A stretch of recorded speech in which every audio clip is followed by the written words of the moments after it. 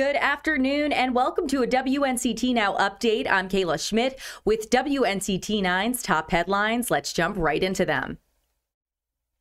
Dr. Philip Rogers starts his first day as Chancellor at East Carolina University.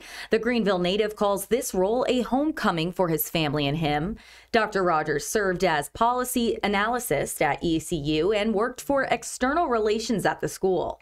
Dr. Rogers says his team plans to bring students back on campus in a safe and smart way. His team is working to have student life back to normal in the fall of 2021. He also says his team is also looking at expanding athletic enterprise and economic impact. Kinston police are investigating a shooting that killed 36-year-old Jerome Gladson. Officials say it happened on Snow Hill Drive on Sunday. They say another 36-year-old man was injured and is being treated at UNC Lenore Healthcare. His name is not being released. In Greene County, the Department of Public Health will no longer be adding additional names to the COVID-19 vaccine waiting lists for groups 1 through 4. Officials say if you are currently waiting and have not been scheduled for an appointment, to call and make a new appointment and ask to be taken off the waiting list. If you are eligible, you can call Monday through Friday from 8 in the morning until 5 p.m. You must make an appointment. No walk-ins will be accepted. We're going to head over to the Weather Center now for your 7-day forecast, followed by a short break. We'll be right back. Happy Monday, everybody. I'm your Storm Team 9 meteorologist, Alex Wassilenko, reporting from the WNCT studios in the Storm Team 9 Weather Center. We have gone now 14 straight days without measurable rainfall here in eastern North Carolina, but things will begin to change this week as we enter more disturbances into the forecast as the week wears on. The rest of this afternoon, though, going to remain dry, breezy, and cool with temperatures in the upper 40s to mid-50s. Past midnight tonight, though, that's when isolated showers work back into the forecast. It all comes as an area of low pressure and attending boundaries move through. The showers overnight, isolated in fashion, turn a bit heavier and more intense by your Tuesday morning commute. Tuesday itself will feature those scattered showers, heavy downpours, and isolated thunderstorms. By late in the day Tuesday evening in particular, here's the center of circulation located along the Outer Banks with that area of low pressure. It'll continue to fly out to sea Tuesday night into Wednesday morning, giving way to a brief area of high pressure for midweek, meaning a return to some sunny skies, dry conditions, and also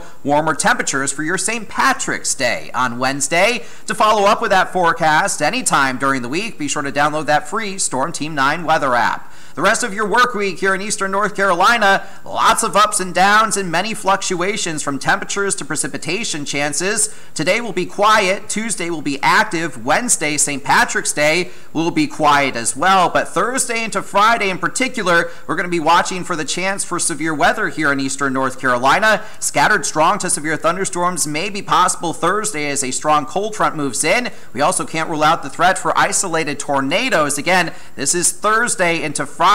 To wrap up the work week, it is looking quite active as severe weather season waits for no one. Make it a marvelous rest of your Monday, everyone. I'm your Storm Team 9 meteorologist, Alex Wassilenko. Severe weather can make life difficult, especially here in the east. Dropping temperatures, school closings, freezing rain, ice and snow. Gusty winds over 20 miles an hour. A freezing fog advisory is in effect. Chief Meteorologist Jerry Jackson and his team of weather experts keep you ahead of any storm. And this rain shield continues to pump in. Storm Team 9, keeping you safe in severe weather. In the WNCT digital studio is online for you. Live afternoon news updates. Continuing to track COVID-19 cases. Don't forget the positive news with Feel Good Friday. How about we break out some dance moves to kick off your weekend? Remember to see the good in each day. And if you're looking for your next eatery, Digital Dining has you covered. Tonight we're visiting Cucina La Mantilla. We visit Blend in Jacksonville. We're visiting La Cocina del Colqui. These and more on WNCT Now under the live stream tab. Welcome back, and thank you for staying with us. Millions of people will be eligible to get the COVID-19 vaccines this Wednesday. North Carolina health officials say starting March 17th, the first set of people in Group 4 will be able to get their shots. Included in this group are those with high-risk medical conditions, the homeless, and the incarcerated. Officials say 4.1 million people make up this group, making it the largest to become eligible at one time. To see if you qualify, you can visit our website. Testing continues for a new smartphone app that will help track who has or has not received the COVID vaccine. The Vaccine Passport app would verify a person's COVID vaccination or prior COVID test before going into a public space or venue. The printable information is similar to a mobile airline boarding pass and can be stored in a phone by using a QR code. The app is not available for download yet. That is all for your 1:30 digital news update. I'll see you at 4. Thanks so much for joining me. I'm Kayla Schmidt.